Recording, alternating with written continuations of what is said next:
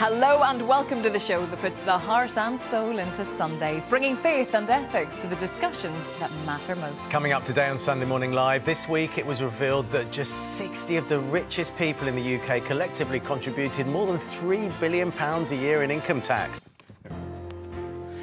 Lots more to come on today's show. Yeah, we are always being told to get really looking forward to seeing all of your pictures and your messages this morning.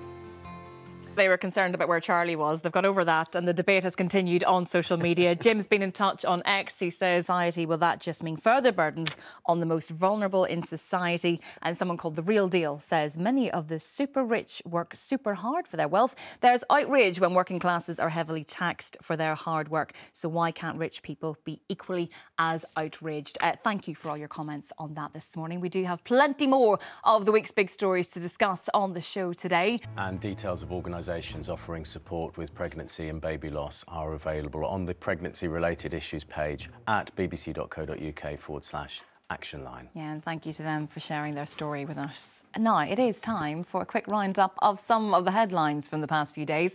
It's been another busy week. We've had the Tory leadership race narrowing down to just two, Hurricane Milton hitting Florida, and the government introducing proposals for new rights for workers. Yeah, joining us now to take a look at some of the stories that have flown under the radar this week, our actor and campaigner. Some remarkable images there too. Now, the way we talk to children about the death of a loved one should be taught in schools. That's according to a study done by the University of Portsmouth. And author Carissa Coulthard is hoping her new book can help with this. Thank you. Carissa, this is something I hadn't given much thought to, if I'm being completely honest. And when I heard about your book, I found it really quite emotional.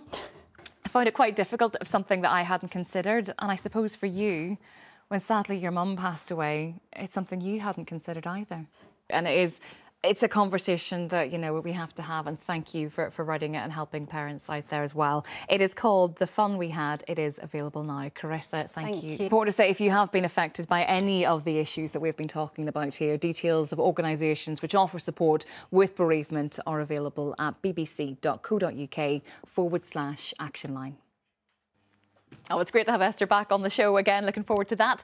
Before we go, we have time to hear from you at home. You've been sending in your nature photos. Beautiful photos. Thank you so much for all your comments and for all our guests on today's show. Yeah, let's hear from Esther Durin now.